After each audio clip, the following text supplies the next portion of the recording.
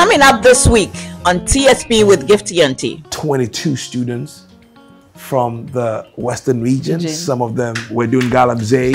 Some of them were sat at home doing absolutely nothing.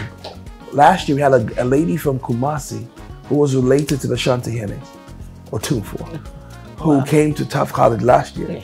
There is a saying that poverty is a disease, but me, I never know until I experience more. I completed SHS on 2021, so I've been home since that year. I started doing some small mining, which is Galamsey, at my hometown. Yeah, so that I'll use it to support myself.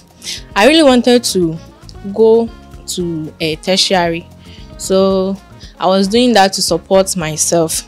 My dad died when I was 2, so I have no memory of him. And my mom had to take care of 6 children. I'm the third of them.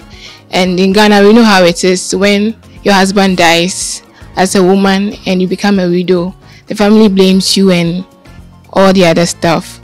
So my mom brought us all to Accra, taking care of us. She was doing menial jobs. We had to move from so many communities, from Labadi to Tema. I went to 8 number 1. At some point, come and give me a hug. Did you know I went to 8 number 1? No.